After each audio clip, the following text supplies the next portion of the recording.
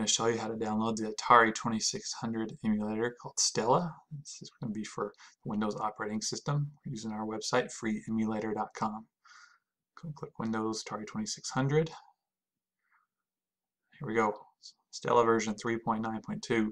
It's the latest version as of this video. Now I'm going to go ahead and download the 64-bit version. You can do 32-bit version if you'd like.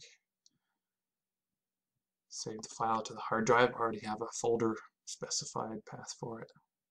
Save it. As soon as it's done, I'm just going to go ahead and close out of Firefox. Open up our folder, go to Stella. There's an exe file, so we'll double click it. And it's asking me if I trust it. Yes, I trust it. Okay, hit next, next, next, next. All the defaults work just fine. Install it, boom, finish, done. Puts all the files in the same folder. Go ahead and run the exe file.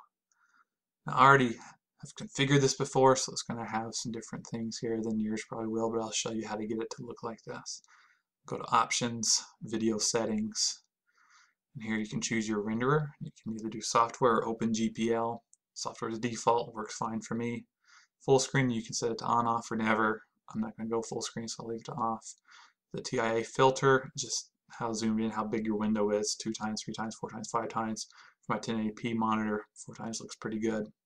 You can change the palette if you want to make the colors look different. Standard works fine for me.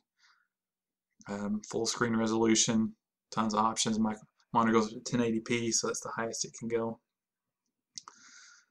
And yeah, that's about it in video. Now we'll go to audio settings. You can change the volume here if you want, the sample size, frequency. I mean, audio sounds in Atari are mostly blips that have to be super high quality, so the default 31400 Hertz is just fine, I think. Make sure it's enabled. Okay, go into our settings here. You can control all your different paddles, joysticks, whatever, tons of options. The default you want to make sure you know is your reset is F2. Anytime a game loads, it'll have a little title screen, kind of like a splash screen. You have to hit F2 to actually play it.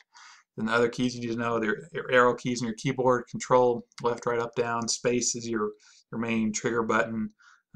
Some games that will use the mouse to move your characters around. Your left mouse click also does the trigger for it. We'll go down here real quick to game properties. Whenever you have a game highlighted, it'll tell you the name of the game, the year, the manufacturer, the model, console. Controller is a big thing if you're looking to set, a gamepad or whatever to use. This will tell you if it uses the joystick, the paddle, all that good stuff. Display has a couple different options as well. Hit OK there. We'll go to configure paths. Here is where you can set your ROM path, so it'll actually show the ROMs in the main screen like I have. You can click it, just go up, specify it, hit OK, and boom, show all your ROMs. So that's about it. We'll exit the menu there, and then we'll go ahead and just run ET, the world's worst game ever. And then you'll get to see how it loads up. So there you go. You can move the window around if you want. That's about it. One thing real quick about freeemulator.com, we don't host any ROMs, we only host emulators. If you have any questions or suggestions, please leave us a comment.